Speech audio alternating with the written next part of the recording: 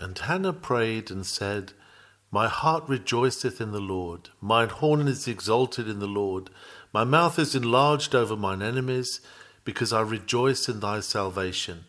There is none holy as the Lord, for there is none beside thee, neither is there any rock like our God. Talk no more so exceeding proudly. Let not arrogancy come out of your mouth, for the Lord is a God of knowledge, and by him actions are weighed. The King's Weighings, a sermon preached Lord's Day morning, August the 26th, 1883, by C.H. Spurgeon. Talk no more so exceeding proudly, let not arrogancy come out of your mouth, for the Lord is a God of knowledge, and by him actions are weighed. 1 Samuel chapter 2 and verse 3. It is very beautiful to see how the saints of old time were accustomed to find comfort in their God.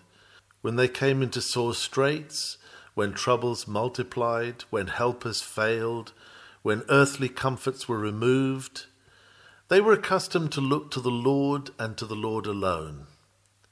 Thus Hannah thinks of the Lord and comforts herself in his name. By this means they were made strong and glad.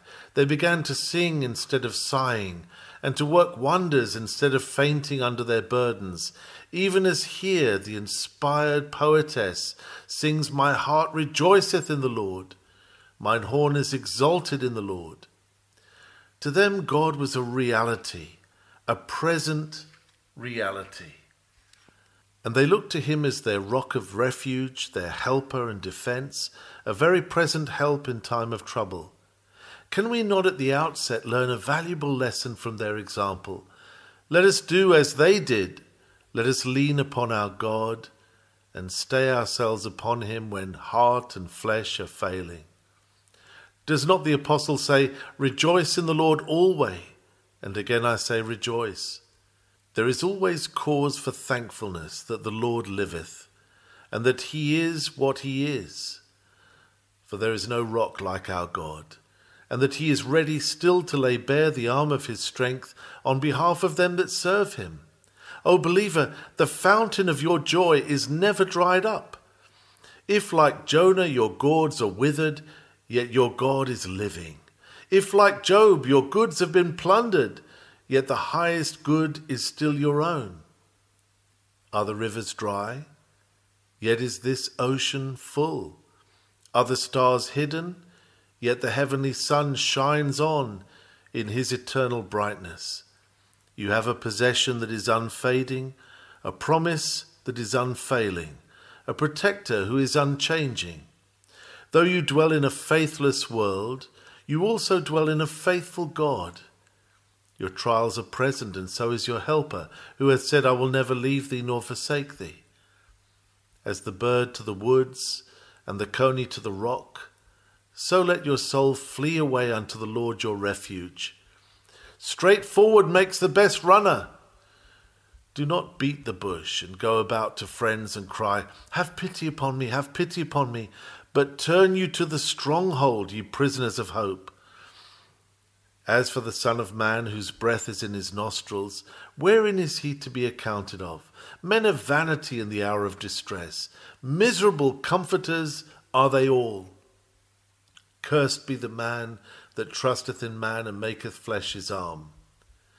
The heath in the desert, which sees neither dew nor rain, is the fit image of this spiritual idolater. Blessed is the man that trusteth in the Lord, and whose hope the Lord is. For he shall be as a tree planted by the waters, and that spreadeth out her roots by the river, and shall not see when heat cometh. O learn to live upon the Lord alone. Hannah, who was once a woman of a sorrowful spirit, had so learned to delight herself in God that she could dwell upon the different points of the divine character with joyful adoration.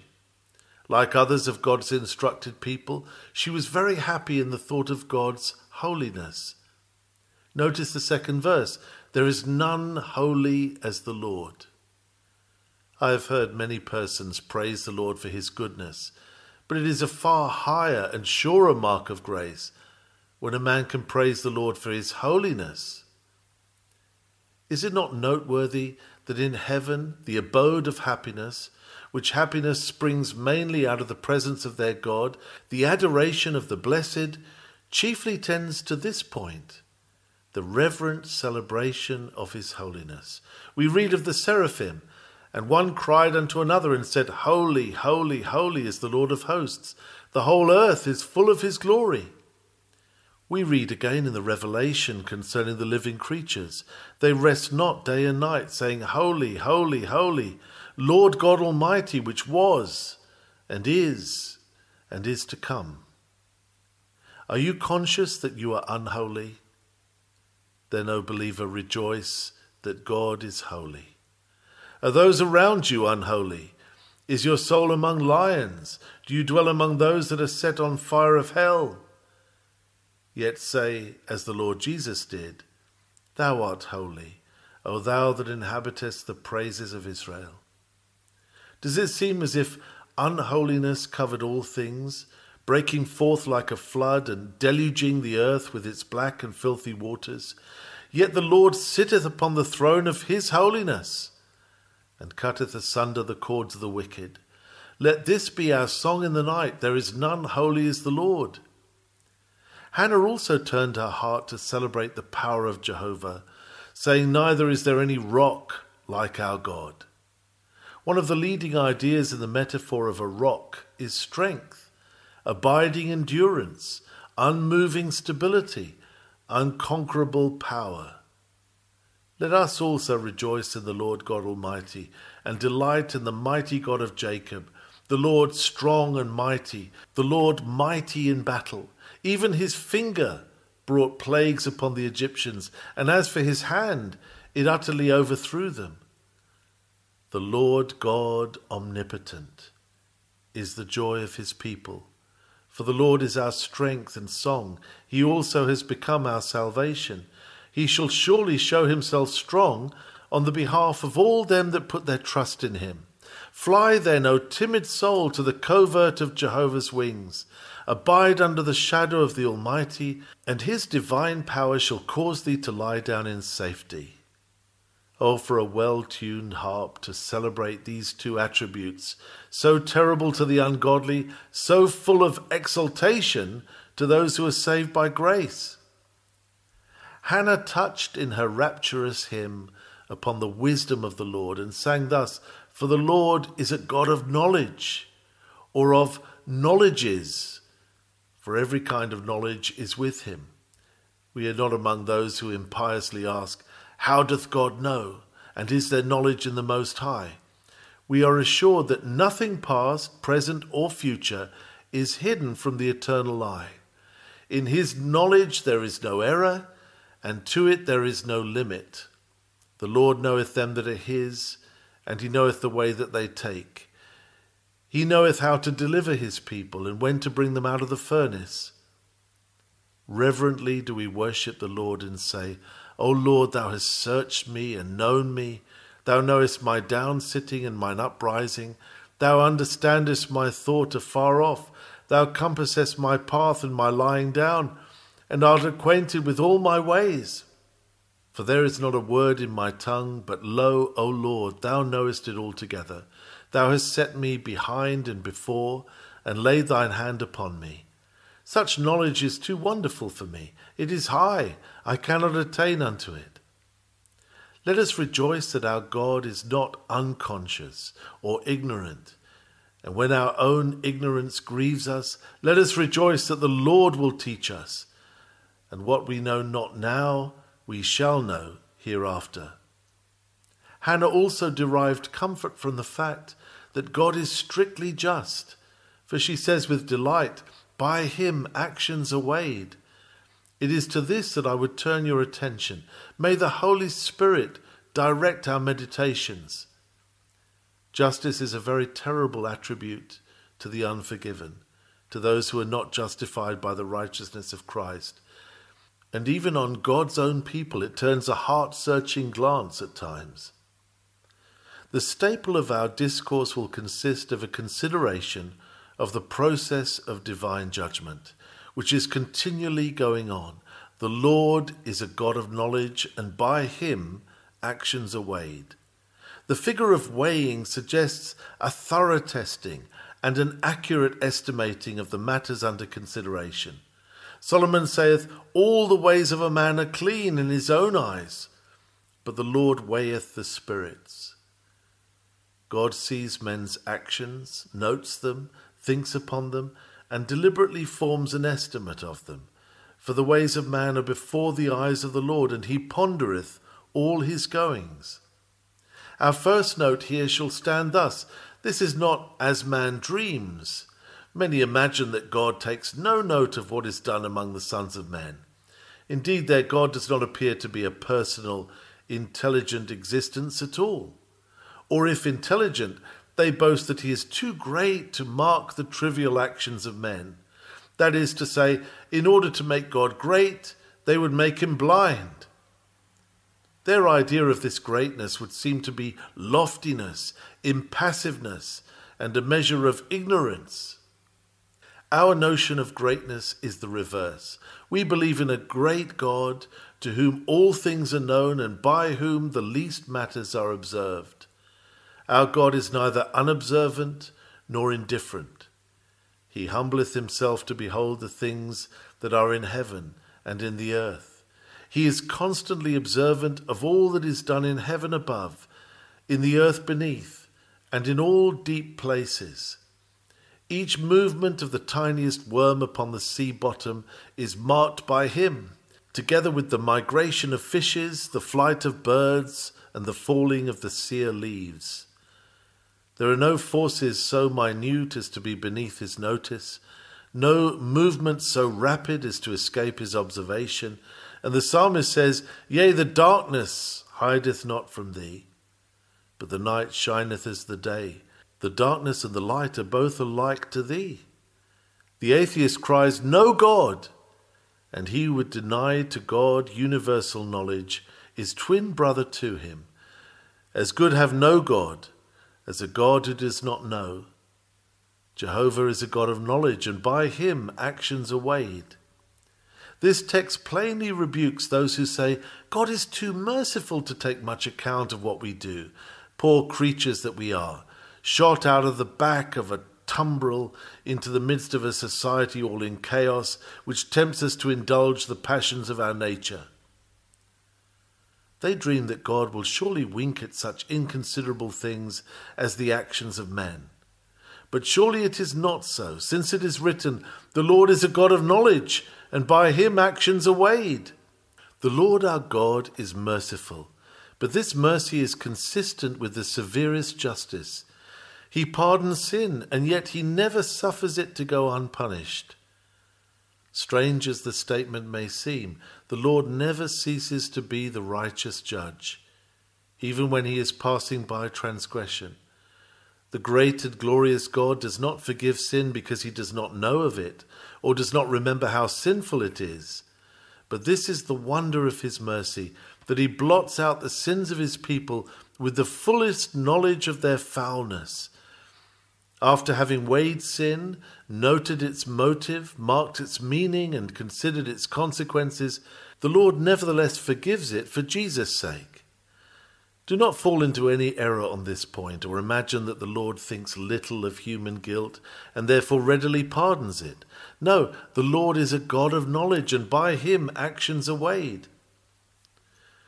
Consider next that this form of procedure is not as man judges. By men actions are judged flippantly, but by God actions are weighed.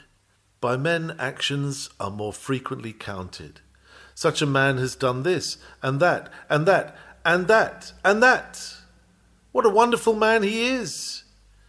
Yes, but by God, human deeds are not so much measured in the bushel as weighed in the scale.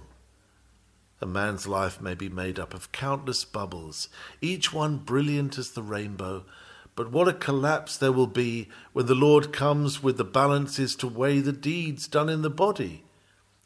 By men actions are frequently measured as to apparent bulk, and persons placed in certain positions bulk very largely upon the public mind. Their doings fill the newspapers, though they are empty enough in themselves. You scarcely get a day's issue of a journal, but what something is reported of a man of mark.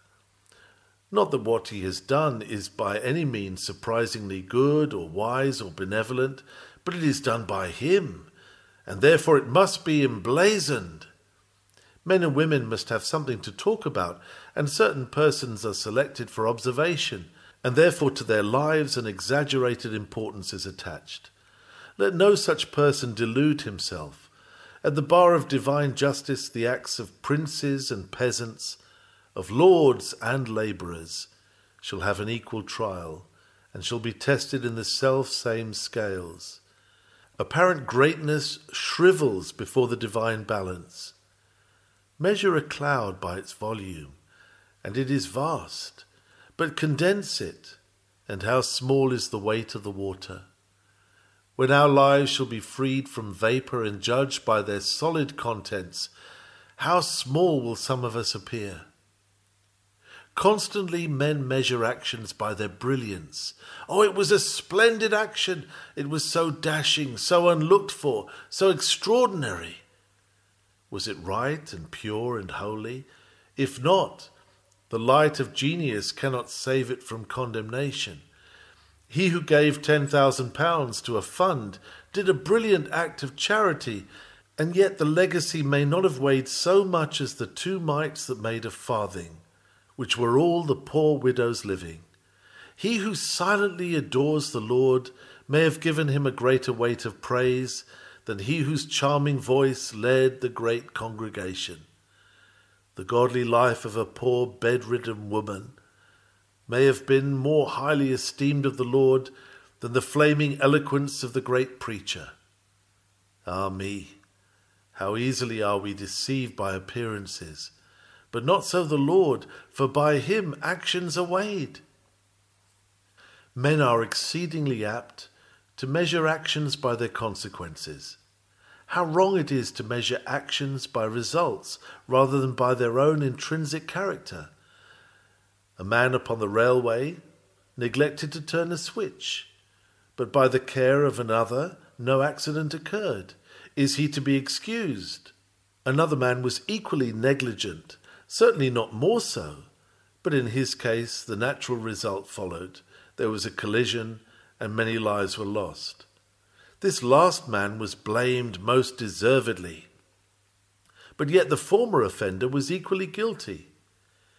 If we do wrong and no harm comes of it, we are not thereby justified. Yea, if we did evil and good came of it, the evil would be just as evil. It is not the result of the action, but the action itself which God weighs. He who swindles and prospers is just as vile as he whose theft lodged him in prison. He who acts uprightly and becomes a loser thereby is just as honoured before God as if his honesty had led on to wealth. If we seek to do good and fail in our endeavour, we shall be accepted for the attempt and not condemned for the failure. You have all admired Grace Darling because of her gallant act in rescuing mariners from a wreck. But suppose she had not saved a single sailor and had been herself drowned, would she not have been equally a heroine? Of course she would. Her success had nothing to do with the excellence of her design. The moral weight of her conduct lay in the self-sacrificing courage which led her on such a howling, murky night to risk her life upon the cruel waters for her unknown fellow men. Had she been swallowed up by the remorseless deep, her action would have weighed as much before the throne of God as when she landed the saved ones at the lighthouse. If a man gives his life to convert the heathen, and he does not succeed, he shall have as much reward of God as he who turns a nation to the faith. 2 ministers have laboured in the same field. The first preached the gospel faithfully, but saw scant results. The second, following him, found the rough work done, and reaped full sheaves from the field. The thoughtless are apt to think the second man greatly superior to the first, But it was not so. One soweth and another reapeth. When God comes to weigh the actions of men, he may give greater praise to the sower than to the reaper. We have odd ways of measuring up our fellow men. Odd, I mean, as compared with our self-measurement. Usually we have two sets of weights, one for ourselves and a second for our friends. When we place ourselves in the scale, we weigh pretty heavily. We are full weight and a little bit over. It is very different with our fellow men. They may really weigh more than we do, but we adjust the machine in such a way that it is greatly to their disadvantage. I am not an admirer of the machine called a steel yard, for it is singularly easy to fix it according to your wishes, and certainly our estimates of others are as easily affected by prejudice. But by God, actions are weighed truly, honestly, righteously, and the result is very different from the judgment of men. I would now have you note that this weighing is a very searching business. By him actions are weighed. A man enters a goldsmith's shop and says, "Here is gold to sell. See, I have quite a lot of it." "Yes," says the goldsmith, "let me weigh it." "Weigh it? Why, look at the quantity it fills this basket." What is the goldsmith doing? Looking for his weights and certain acids by which he means to test the metal. When he has used his acids, he puts the trinkets into the scale. "You are not going to buy by weight." "I never buy in any other way," says the goldsmith. "But there is such a quantity." "That may be, but I buy by weight." It is always so with God. In all our actions, he estimates their real weight.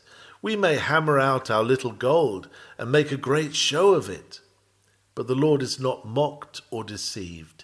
Every dealing between us and God will have to be by a just balance and standard weight. And in what way will he weigh it? The weights are somewhat of this sort. The standard is his just and holy law, and all which falls short of that is sin. Any want of conformity to the law of God is sin, and by so much our acts are found wanting. Remember this, ye who would justify yourselves. The Lord also inquires how much of sincerity is found in the action. You acted in such a manner, and therein you were right. But did you do this in pretense, or from force, or in sincerity and truth? In worship did you heartily adore? In charity did you give cheerfully? Did your heart go with your voice and hand? You prayed so long, did your heart truly pray? You attended so many religious services, but did you personally attend them? Or did you send your chrysalis there and leave the living thing at home? Yes, you preached the truth, but did you believe it in your own soul? You did give your gold. Was it with the motive of doing good, or that your name might be in the list, or because it would not look well for your name to be left out? That which is not done sincerely has no weight in it. It is weighed in the balances and found wanting. The Lord also weighs actions according to their motives. He looks not only at what you did, but why you did it. Was self the motive force? The preacher weighs his sermon this morning and asks his conscience whether he seeks alone the glory of God. Will not you, my brethren, weigh what you are doing in this world? To what end are you living? What wind is filling your sails? You have been kept from outward transgressions. Your life has been moral and pure in the sight of men. But have you lived for God's glory? Have you sought to obey God and please him? Have you been moved by love to God and man? Have you been in heart God's servant? If not, if any other motive has ruled you, his servant you are whom you have obeyed. The motive which lies at the fountainhead colours all the streams of action, and God who judges us, not according to what is done externally, but according to what is meant internally, will make short work of a great multitude of human virtues. When you cannot find a fault with a day's life as to what you have outwardly done, it may yet be faulty all through because of the reason which actuated you. When you sum up your actions at night, pride may lean over your shoulder and whisper, "You have done well today." At such a time it may be well for conscience to arouse itself and ask, "But was this done purely for the Lord's glory and in dependence upon His grace?" An ill motive will poison all. Another mode of judging is by our spirit and temper. If we live proudly, our actions lose weight. If we act from envy and ill will, we fall short. If we are flippant, inconsiderate, prayerless, we spoil all. The odour of actions is a great thing. If they are not steeped in grace, they miss acceptance. An inch of grace has more weight in it than a mile of nature. To be in the fear of the Lord is solid living. All else is froth. Sometimes actions may be weighed by the circumstances which surround them. Men are not to be considered good if their surroundings forbid their being what they would like to be. As a man thinketh in his heart, so is he. Yonder man has been strictly truthful. Yes, but he could not have made a sixpence by being false, or it may be he would have lied heavily. Another man is placed where the whole custom of his trade is knavery, and he takes a firm stand, and at great risk refuses to swerve from strict integrity. Now this second man will bear weighing, but the first will not. Are not some children so carefully brought up from their childhood, happily for them, that their character is never discovered until they get out into life and are tempted? And then it is seen that the truthful boy was a little hypocrite, and the thoughtful girl was as frivolous as any of the giddy throng. Do you see that the fruit of tender culture may not always be what it should be, or what it seems to be? It is wonderful how amiable we all are until we are irritated. What a deal of patience we have had when we have no sickness to bear. I had enough and to spare till my pains multiplied, and then my stock ran very low. I am afraid that most of us have a great quantity of fictitious goodness which arises out of our favourable circumstances and has no other foundation. Now God judges with this before him, for he places some men amid peculiar difficulties and others in positions of special advantage. And this he takes into account in the weighing. Some men cannot run in the crooked road because they are lame and inactive. Let them not lay a flattering unction to their souls and dream that they excel in goodness. Many a man thinks himself a Joseph, and the only reason is that no Potiphar's wife has tried him. Many a man has never been an Achan because no wedge of gold or goodly Babylonish garment has come in his way. Multitudes of men are honest because they never had a chance of making a grand haul by setting up a bubble company, which is the modern mode of thieving. The lion in the zoological gardens is very good because he is behind iron bars, and many a man's goodness owes more to the iron bars of his position than to his own heart and motive. Another weight to put in the scale is this: was there any godliness about your life? I may be speaking to men in Exeter Hall whose lives are such that they think themselves examples, and yet their lives are spoiled from end to end by a grievous flaw. This point must be inquired into. You are to be weighed by God, and this will be the main matter. Has God been recognized in your life? Oh, sirs, I fear that many are fitly described by David. God is not in all their thoughts.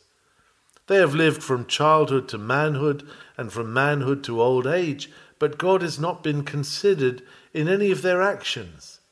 They have had great respect to society and to the law of the land, but if there had been no God, they would not have acted otherwise than they have done. God has not been an active agent in the influences which have moved their conduct. Now that life has wandered from its true end, which has not God for its leading star. If thou hast not lived to thy God, to whom hast thou lived?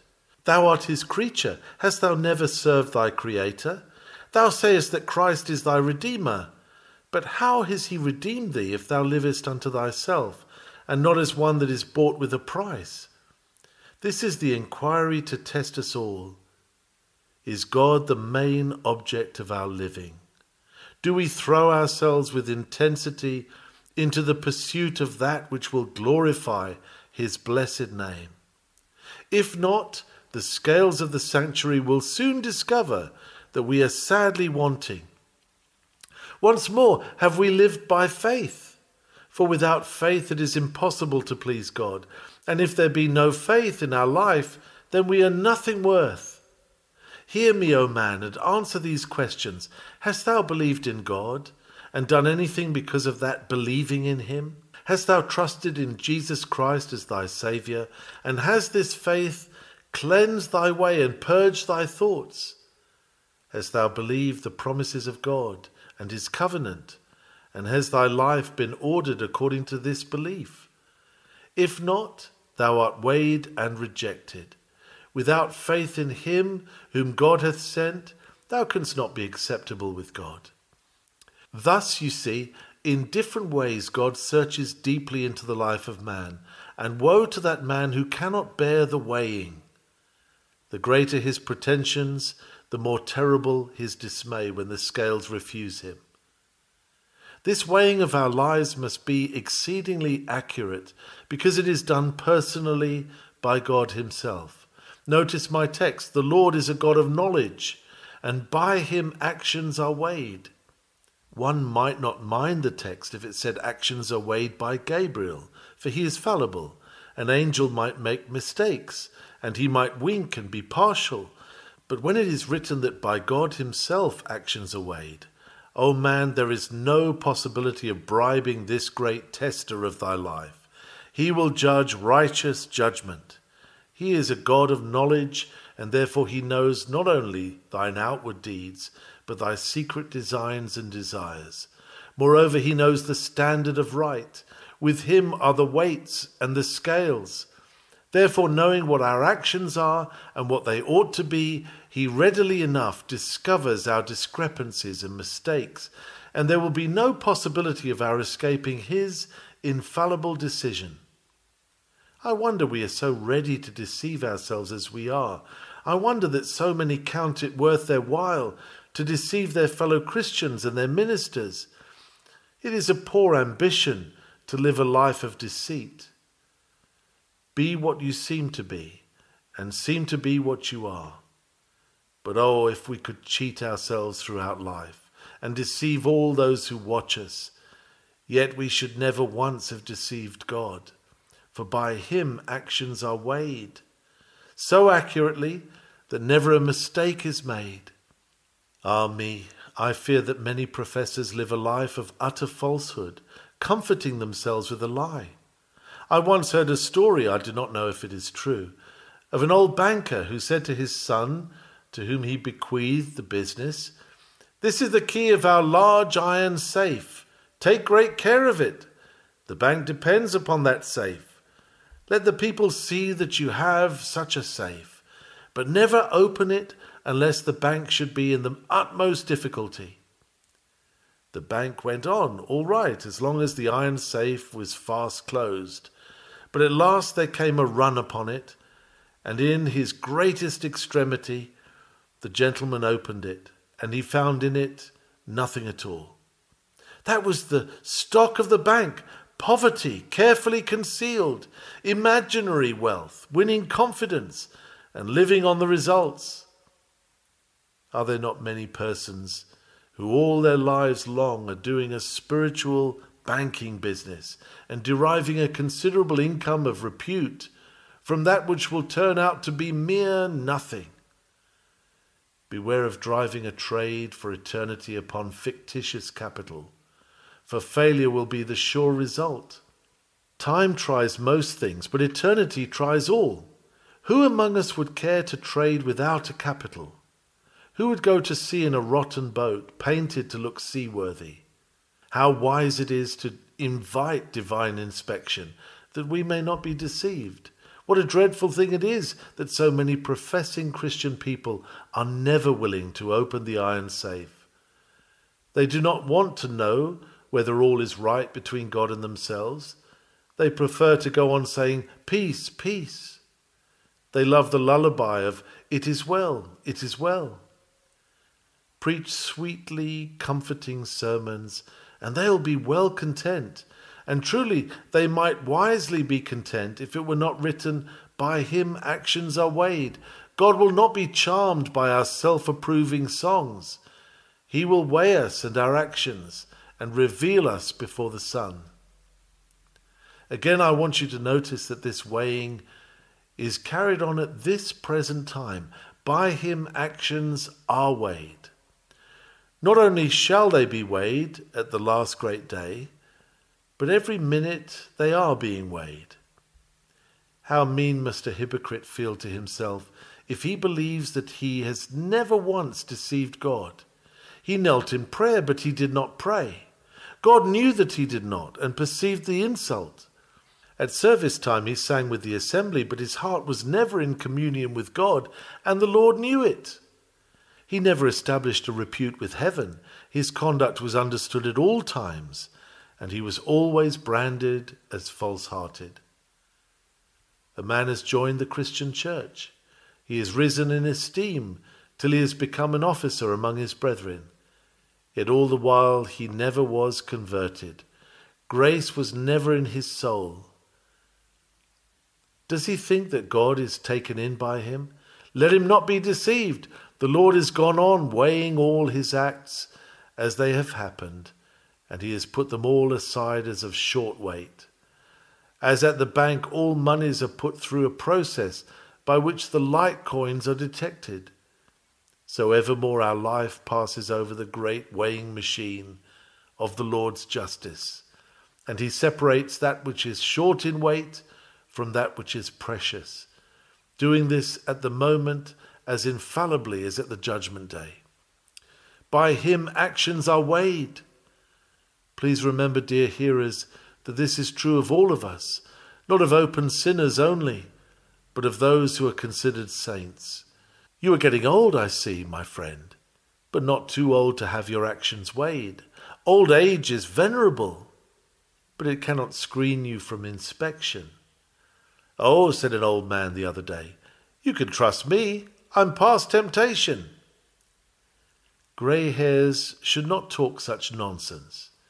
You can be tempted still, and your actions are still weighed, as well as those of that silly boy whom you blame for his rashness.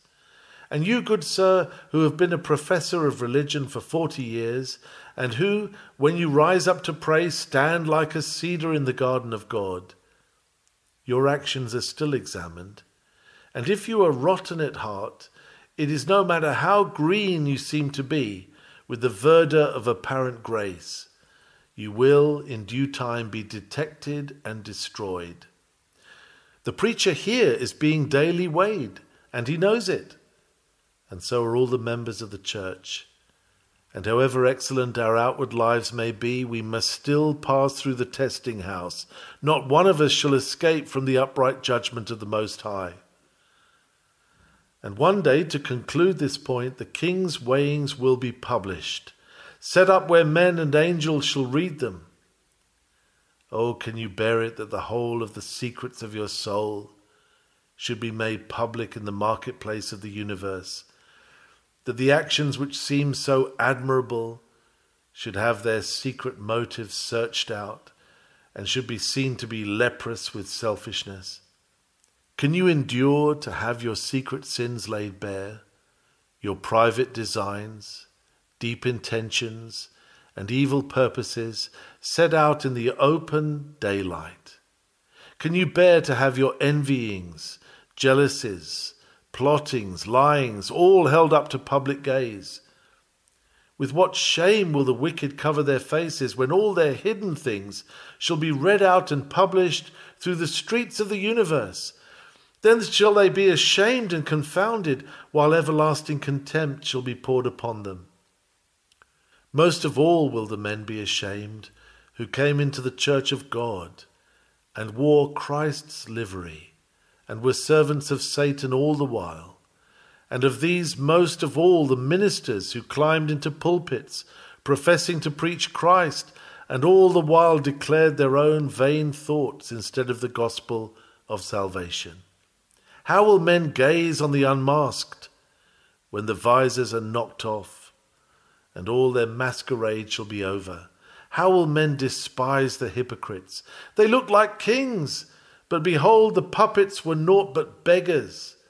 They seemed pure and holy, but a ray from the Sun of Truth has revealed their ulcered inner life, and all holy intelligences shrink from them. Oh, what discoveries there will be in that day, when the record of the King's Wayhouse shall be read of men and angels. It is now time for me to observe the humbling nature of this consideration. Talk no more so exceeding proudly. Let not arrogance come out of your mouth, for the Lord is a God of knowledge, and by him actions are weighed. The fact of divine judgment on ourselves should forever prevent our insulting over others. When you see anyone found out in wrongdoing, do not act as if you were his executioner. When you pass by a person who has lost his or her character, do not straighten your back and disdainfully regard him as the mire of the streets. Do not act the part of the very superior person. By him actions are weighed. Your actions are none too good. Perhaps there is not so much difference between you and the person whom you condemn, if all were known. You and the sinful one are not the least alike as to your outside wrappings and labellings, for you are labelled saint, and she is labelled a fallen woman. But if all were known, and all is known by God, the man without fault himself, who would dare to cast the first stone, is not sitting in your seat. Ah, how the fact that we are ourselves to be judged should make us speak with bated breath when we attempted to judge others. Let us not judge one another any more, for the judge is at the door, and by him actions are weighed. Let us leave judging to the judge. Let everyone look to himself, and let no man despise his neighbour. Next, I think we must give up all idea of speaking proudly in the presence of God. Our good works, what are they when weighed? They look very pretty indeed as we set them out in array, but when God puts them into the scales, they look very different. We thought we did weigh something, but in the scale we seem turned into feathers. Our good works are high up in the air, and we are disappointed to see that the law is not uplifted by all that we have done. I remember a good man who said when he was dying that he once began to separate his good works from his bad works, but he found them so much like one another in the light of eternity that he ceased separating them and threw them all over and determined to float to heaven on the cross of Christ. This was wisely done, for our best things are so stained with sin, and the whole of a holy life is worth so little in the way of merit, that the shortcut of the whole matter is just to cry, God be merciful to me, a sinner, and rest ourselves on Jesus Christ alone. Dear friend, if ever you have had the weighing process carried on in your own heart, I know you have given up all hope of being saved by your own merit or strength. If conscience has been awakened, and if the law has fulfilled its office upon you, you have given up all idea of appearing before God in your own righteousness. The man who boasts that he is perfect in the flesh either fails to weigh himself at all, or else he is in great need of a visit from the inspector, for his weights and scales are sadly out of repair. It is very easy to appear perfect if you have an imperfect standard to measure by. But when the Lord himself weighs us by the law, we cry out, who can understand his errors? We have nothing whereof to glory before God. The perfect character of our Lord Jesus Christ shuts our mouths as to all self-congratulation and compels us to fall at his feet in deep humiliation. May the Lord carry on the weighing process in your consciences, till you glory only in the Lord, and every false, pretentious thing is banished forever. In closing, let us briefly consider the position in which all this leaves us. If God weighs our actions and we are thereby found wanting and can only cry guilty in his sight, what then? Then we are in God's hands. That is where I wish every one of my hearers to feel himself to be. But who is the Lord? First, according to Hannah, he is a God of salvation. My spirit hath rejoiced in thy salvation. Salvation for sinners, salvation for the guilty, salvation for all those that are weighed in the balance and found wanting. Free pardon, full submission, gracious acceptance, even for the worst and vilest. This is the gospel of the blessed God. How sweet to be in the hands of a God who is able to save and delights to save and makes it his glory to save. Next, according to Hannah's song, he is the God who delights in reversing the order of things. He throws down those who are on high and sets up those that are down. He hath filled the hungry with good things, and the rich he hath sent empty away. Is not that a hint to you to be empty, to be hungry, to be poor and needy? If God is going to pick men from the dunghill and set them among princes, even the princes of his people, then the surest road to princely preferment is consciously to take your place on the dunghill. If the shields of the mighty are broken, but the weak are girded with strength, then it is wise to be weak before the Lord. Down, pride. Down, down. Humble yourselves under the mighty hand of God, and he shall exalt you in due time. Once more, this God is one who delights to carry on strange processes in the hearts of his people. The Lord killeth and maketh alive. He bringeth down to the grave and bringeth up. The Lord maketh poor and maketh rich. He bringeth low and lifteth up. See, this is God's way of making men live. He kills them. This is God's way of giving them resurrection. He brings them to the grave. This is God's way of making men rich. He first makes them poor. This is God's way of lifting men up. They are first brought down. Are you brought down this morning? Be of good courage. This is the royal road to comfort in Christ Jesus. Is the Holy Ghost making you conscious of sin? He does so that you may be conscious of pardon. Do you feel condemned? The Lord condemns you now that you may not be condemned with the world. Are you foul and vile in your own sight? It is that you may wash and be whiter than snow through the Lord Jesus. Oh, how I rejoice to meet with a real sinner. Sham sinners are a vexation, but those who are really and truly so are precious in our sight. We hear of the bona fide traveller. Give me the bona fide sinner. A sinner is a sacred thing. The Holy Ghost has made him so. He who is made to feel that he is truly lost is well nigh saved. Christ died for such. This is a faithful saying and worthy of all acceptation, that Christ Jesus came into the world to save sinners. O thou who art really a sinner, catch at that word. God grant you may find salvation now, for Jesus' sake. Amen.